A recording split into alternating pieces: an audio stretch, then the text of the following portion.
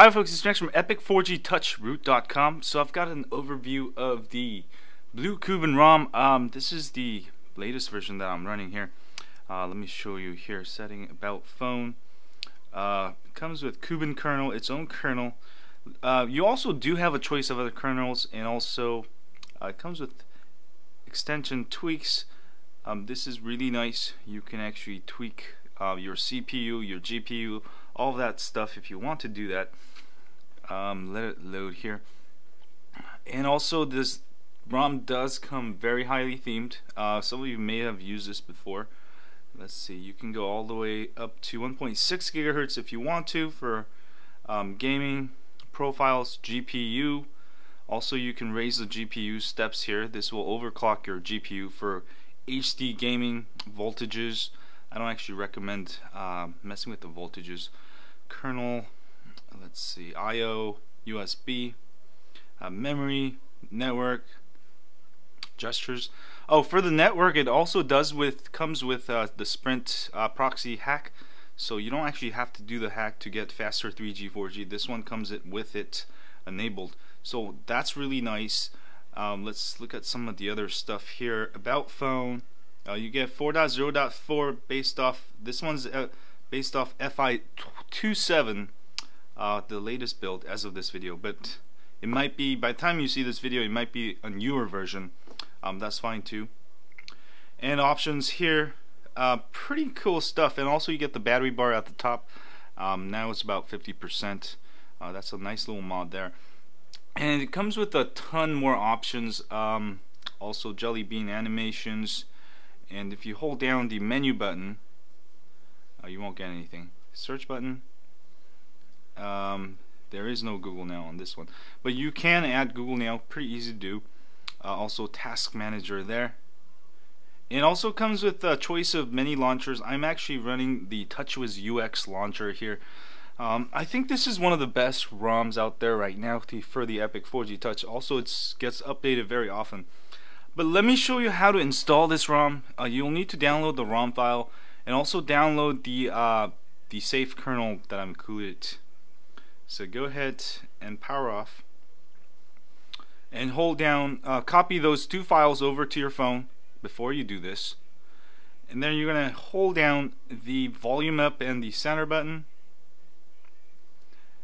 I know many of you are having trouble with it, so that way I just include a installation video for this phone. And keep holding it down until you get into whatever recovery it's on. There we go. And the menus might be a little bit different, but it should be similar. Whatever your recovery is on, go ahead and install the safe kernel. So I'm going to go install zip from SD card. Choose zip from internal or SD card, wherever you put the files. I put it in my internal. And go to my download folder. And then I'm going to use that safe kernel. That's the link I'll have to on this video. So I'm going to go ahead and install the safe kernel. This is so you won't brick your phone. And there we go. Once that kernel's flashed, go back and go to advanced. And there should be a menu for reboot recovery, but this one doesn't. Okay. It should be under advanced, but if it's not, you can go to reboot menu, reboot recovery. But it should be under advanced, so go ahead and choose reboot recovery, because we just flashed the safe kernel. We want to actually use the recovery on the safe kernel, not the one we're using. And once this is done, this is safe to do. You can now do a data wipe factory reset. Say yes, and that's where the brick happens if you're not on the safe kernel. So that's why things have been erratic with this phone and a lot of the Galaxy Note GTN 7000. So go to install zip from SD card now and install the ROM. And I put it in my internal, so I'm going to go there in my download folder. And the Blu Kuban, the ROM zip file you copied over earlier. Say yes, and this will bring up the Aroma installer for the latest versions. So, which is nice, and that's what I wanted to show you anyways. So that's why I include the installation video. And once you see this, you can go to default, minimal, custom. I highly recommend custom, so you can choose different kernels. I do recommend Kuban kernel for this one. Also boot animation, you have all these choices. Launcher, this is kind of cool. You can get the, I've got the modded S3 launcher, so it's a TouchWiz UX launcher that I was using, which is really nice. Or you can go with Apex or Nova if you want pure Google feel. And also calendar, you can choose which calendar you want, TouchWiz calendar or AOSP. And also there's a ton of stuff you can do here. Stock setup with Blu Kuban, or you don't want all of this, you can choose those options. And lock screen, lock, all these lock screens, AOSP secondary buttons, ad blocking, LED mods, roaming fix, a lot of cool stuff here, sounds, and also pull down mods, you know, different way of pulling down animations there, status bar mods, you know, a ton of stuff you can do. So that's kind of the, you know, the core of this ROM, that you can customize all of that, and also the Google apps, all of the apps you want to install here. A lot of options, and then that's it, and you install now, and once you should be all good to go. And don't forget to use Titanium Backup app to back up your apps before doing this, and also use Gmail for your contacts, and also SMS Backup app to back up your SMS text backup text messages. And that's pretty much it, and you should be on the latest Blu Kuban. And if it gets updated and you want to update without, you know, restoring all of your apps and all of your stuff, if you're already on Kuban, usually you can just install over it without a data wipe factory reset. So you can skip that step if you're coming from a previous version of Blu Kuban and upgrading.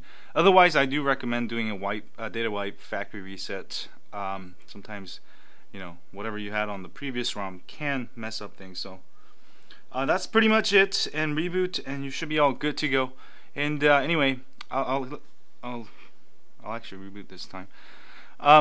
If you have an Epic 4G Touch, as always, don't forget to sign up for my email list at epic4gtouchroot.com. We update you once a week with ROM of the Week tips, hacks, and more. And also, it's a great way for you to get in contact with me and others if you have trouble with your phone. And please hit that like button for me if you're on YouTube. Subscribe button up there if you have. Thanks a lot. And that's the boot up animation. And this is a very good ROM for beginners. For those of you, or if you want to just stick with the one ROM, the Blu Kuban is definitely the way to go, because the developer updates his ROM all the time, and it's a pretty solid ROM, and gives you, you know, everything with stock plus more. So definitely a great ROM to stay with. If you want to go, if you have more time and if you want to flash more ROMs, definitely try the AOKP, the Cyanogen Mod 10 ROMs. Those are still kind of a beta, so you're risking some stuff and you're sacrificing some of the Samsung stuff with those. But otherwise, this ROM should be awesome. Also, this has way more mods. You should just check out the XDA link in the credits section. There's like stuff like silent camera, a ton more stuff. So definitely, you know, one of the best ROMs you can still get for your Epic 4G Touch. And let me just wait till it completely boots up to show you that it's working. That way you don't freak out when you install it. It should take another 20 seconds or so. And that's pretty much it. There you go. So once you get this startup screen, should be all good to go. Just set up and restore all your apps, restore your wife, restore your kids. You know, all good to go.